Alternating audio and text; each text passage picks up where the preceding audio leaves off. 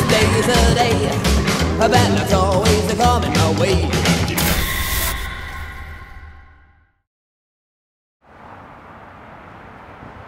For today's Grimm adventure, we find ourselves once again in Chicago, visiting what some say is the most haunted cemetery in the world, or the country, or at the very least Chicago, and that is Bachelor's Grove Cemetery. An abandoned cemetery at the end of this road, pretty much in the middle of nowhere. A South Side abandoned cemetery, all reported to be crawling with visitors from the beyond. But we're not at the mercy of these unwanted guests. We all know about the powerful effects that The Exorcist had in getting rid of the demon in that little girl. We also know that the Ghostbusters saved New York City. And now we're going to meet a man who is trying to keep the Chicagoland area a ghost-free zone. Some spirits aren't so agreeable, like the ones in the abandoned Bachelor's Grove Cemetery off 143rd Street. There have been consistent reports by numerous witnesses of just about every type of phenomenon known, from, like I said, from phantom figures to supposedly monsters that people have seen out here, these houses, these blue balls of light. They've been reported by numerous witnesses, not just isolated cases. And this dates all the way back to the 1830s. Dozens of ghostly sightings have been made here at this graveyard no longer in use, and at an adjacent lagoon where mobsters' bodies were dumped during the Capone era. It's the same lagoon in which a farmer and his horse are said to have drowned accidentally in the 1870s. A few years ago, a couple of Cook County forest rangers said they saw a ghostly apparition, they thought, of that farmer and his horse. They never reported it officially. And even what people have claimed is a two-headed monster, which supposedly crawls out of the lagoon and across the 143rd Street. Kazmarek says other people nearby have seen a white house appear and disappear into the night. Hunting ghosts is only a hobby for Dale, who works as a night janitor. Where his steps will lead him, no one knows for sure. Well, maybe someone or something knows. From Bachelor's Grove Cemetery, Barry Burnson, News Center 5. Now, before we begin this journey deep into the woods, we have to remind you guys that we are not paranormal investigators. Our channel is not a ghost hunting channel. There's a lot of them out there, and a lot of people think that we go ghost hunting for some reason in every single video we do. We don't. We talk about ghosts, but we're more interested in the history of the people who died. And we'll tell you the ghost stories, but technically, we don't really go ghost hunting. With that being said, through all of our travels, the #1 location that we always get requested to go and visit, believe it or not, is this place. Yeah. Bachelor's Grove Cemetery. Because of the ghost stories, because of the strange history of this place. I mean, nobody has been buried here in what, over 50 years? Close to that, yeah, that's what they say. But there's like weird paranormal things happening here, from like ghost dogs with red eyes to double-headed lake creatures. Yeah. I mean, there's things everywhere. Ghost cars, a lady in white. A Madonna. A Madonna, yeah. Yeah. This cemetery has a little bit of everything. Yes. We're not expecting to run into any ghosts back here. If anything, it's just a nice walk in the woods. I mean, look at this. This is definitely creepy, like some sort of storybook. No wonder people think this place is haunted back here. And you know what? It very well may be. Driving down here, we were doing some research on the ghosts that haunt these woods. Do you have a favorite story? Nothing that has too much detail, but I am a little fascinated that people continue to claim there is a two-headed monster that lives in the pond. And even what people have claimed is a two-headed monster, which supposedly crawls out of the lagoon and across the 143rd Street. I like creatures. I would love to see this. Now, there's a famous photo that was taken here of supposedly of an apparition sitting on a tombstone, Yeah, they correct? call it the Madonna. Supposedly it was captured in 1991. Now, we have that photo, so we're going to see if we can find the location. I mean, it's not a very big cemetery, so we might be able to. Well, it looks like we've reached the end of the path. And the cemetery is right over there on your right-hand side. There's a fence up now, which is a good thing.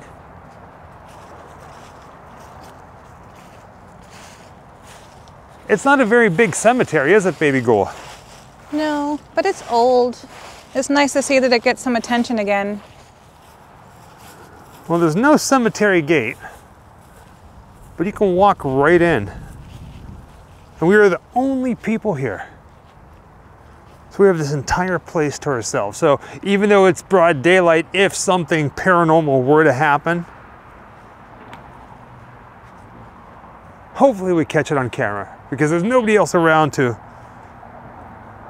would believe us. A lot of toppled stones, look at this. The vandalism they talked about, I suppose.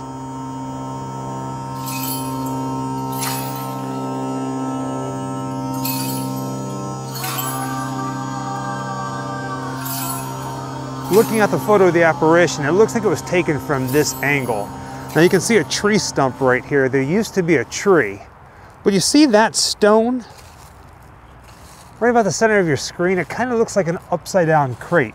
Now in this photo, you can see a woman sitting there, and then just behind her, you can see a pool from the fence, the metal fence. That metal fence is still here. Let me zoom in a little bit so you can see the crate-like tombstone.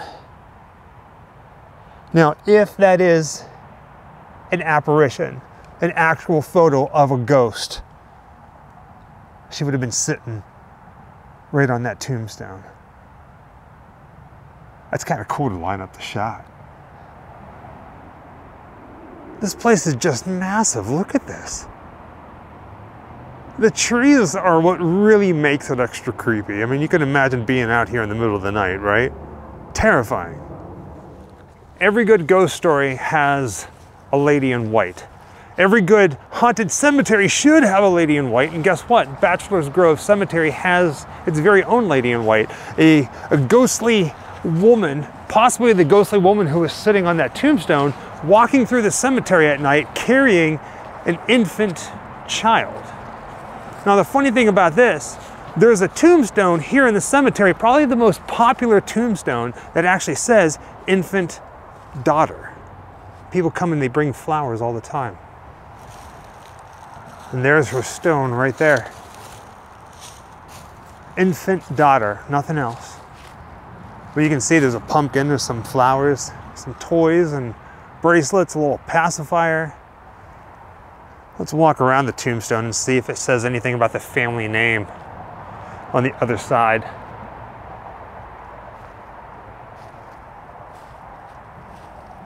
Huh. The Fulton family. Oh, and this is interesting. Right down here, directly behind where it says infant daughter, it says father, 1838 to 1922.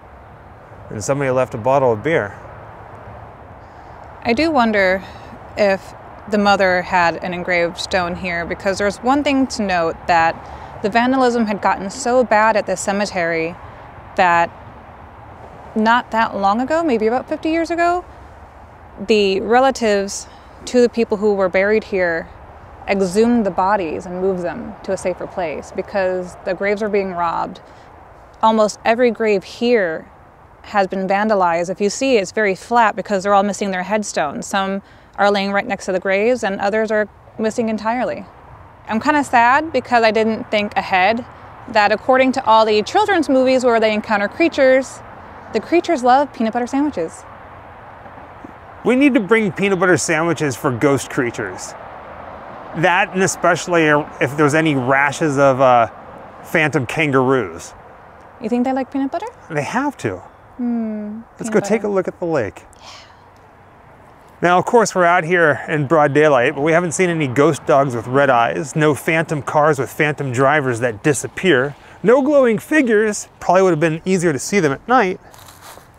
But here's the lake. And like Jessica said, we do not have any peanut butter sandwiches for ghost creatures. I wish I had. Maybe I could pull Tessie out if she's here. Oh man.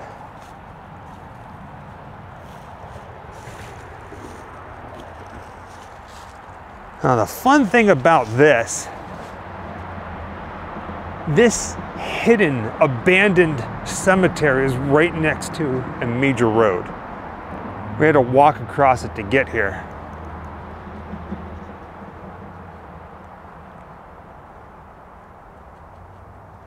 I'm hearing something over there.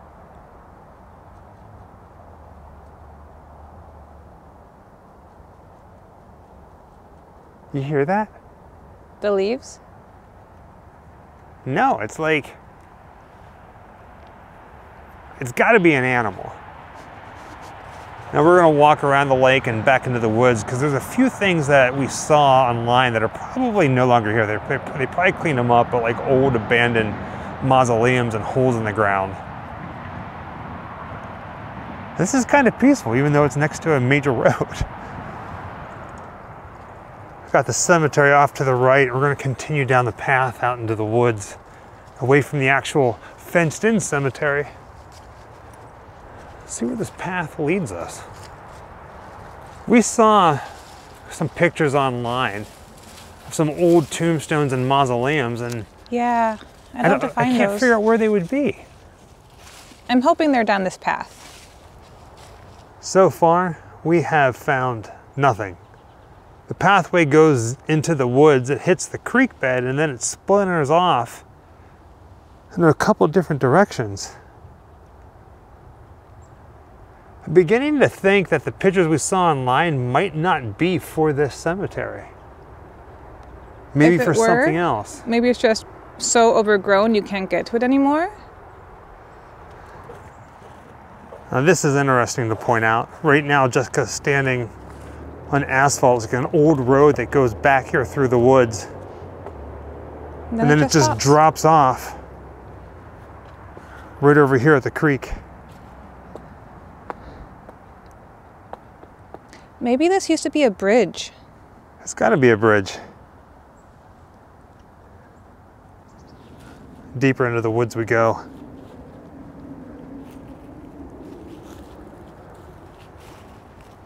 Is that a wheelchair? Baby girl, there's a wheelchair over here.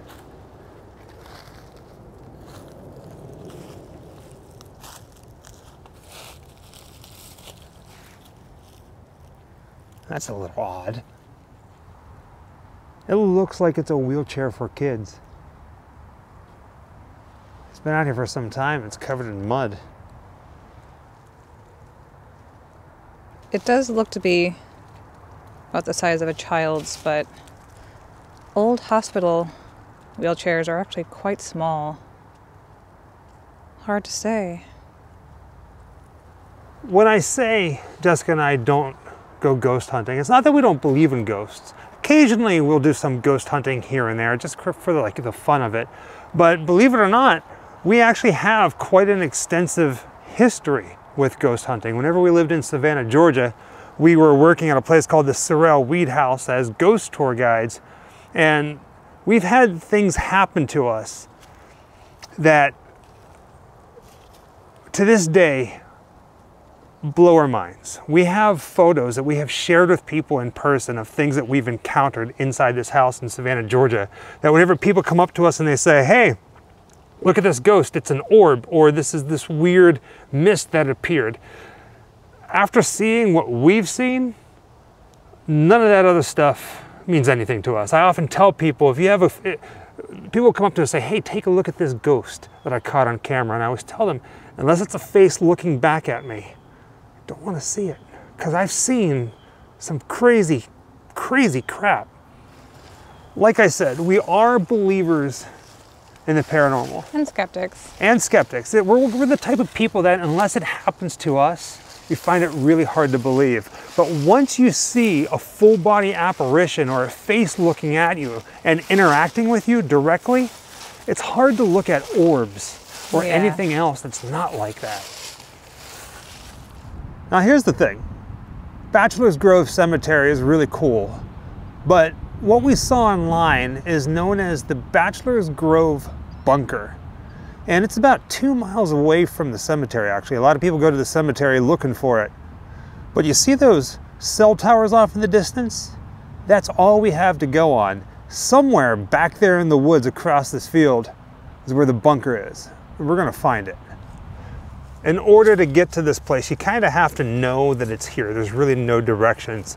You can find the general area online, and if you know somebody who can direct you to it. But basically, this is one of those places where you have to put your feet on the ground and go search for it.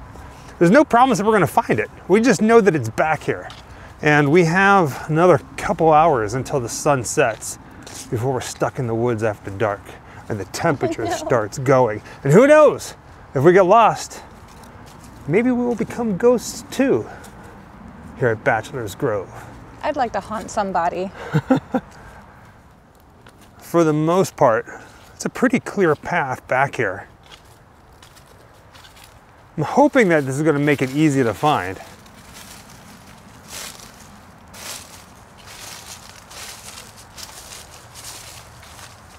I think once we get back to this clearing, we should be able to pull up the GPS.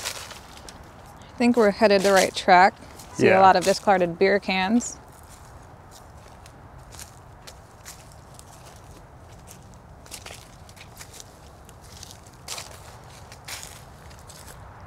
Now, for the sake of adventure, we're not going to show you our GPS and how we got here. We want you to go on this adventure if you're in the area and come down and check it out, but it is an actual underground bunker. Do you remember the last time that we came across a bunker in Florida, up in like, well, what was that area called? Mount Dora. Mount Dora. We knew it was there, we saw pictures, we just never found it. We think we know. Us and bunkers, it's like peanut butter and jelly, or peanut butter sandwiches. Underground safari. Well, what is that? Underground safari. Underground safari, or a rash of phantom kangaroos. That's my new saying. If you watched our video on Resurrection Mary, you know where that came from. I might be imagining things, but this kind of looks like a path, so it's a place to start.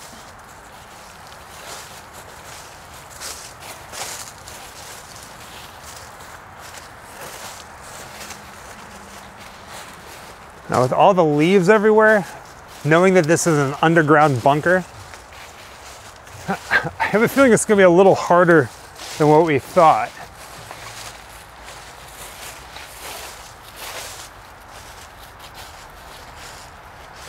So, baby ghoul, right over here, there's a hump, like a lump in the ground on the other side of these trees. Let's go over that way. It's right here, baby ghoul. Look at this hole. Ah. Oh, wow. Right? Now that is cool.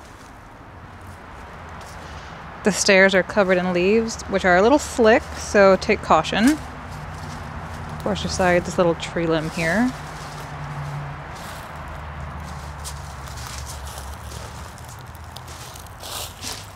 And down she goes. I don't think this opens up to a room. I can't let her down here by herself.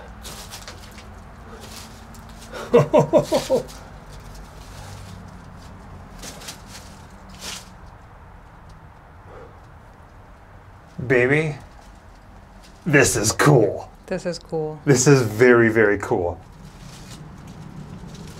This really is something else. Now, there's no rooms that are accessible from right here. No, it just comes out the other end. Sort of.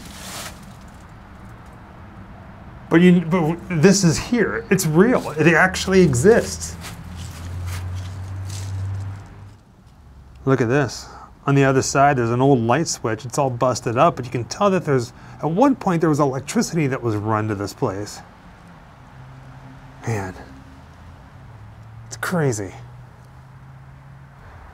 Down here in the hole, there's a couple different things that somebody has left. Looks like this is an old star chart for the northern sky. And I love this. Check out the metal band Bachelor's Grove on Spotify. Hey, if you like metal, give them a listen. Tell them Grimm Life sent you. Now, if you look at the underbrush about the center of your screen, you can see some concrete walls and some piping. It's got a couple different passageways that go underground. But there's a hole here that just kind of looks a little disturbing. Now be careful backing up, baby goal. But that's kind of cool. And right now you're standing on a giant concrete slab in itself. Mm-hmm. It goes way over there and way over there. You can see the supports that used to hold walls here and some piping and even some old metal drums. Well, let's get this camera down inside the hole. Use the light from my phone, see if we can see anything. There we go. Can't really see much. Got some leaves. Echo, echo, echo. I heard something down there, but I think it was just like a drip. Looks like there's some water and it goes back there pretty far. Man, that's crazy. I'm glad we didn't stick this down here and just find a body in the hole.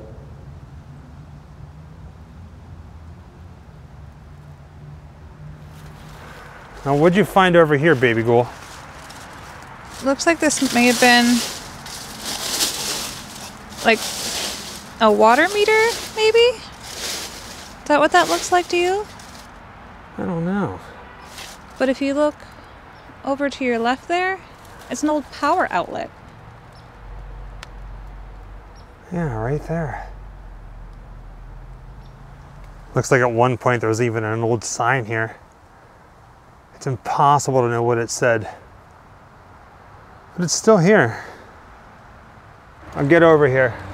With that being said, I'm here in Chicago, Bachelor's Grove Cemetery, as well as this hidden, somewhat secret bunker, if you will, out in the woods.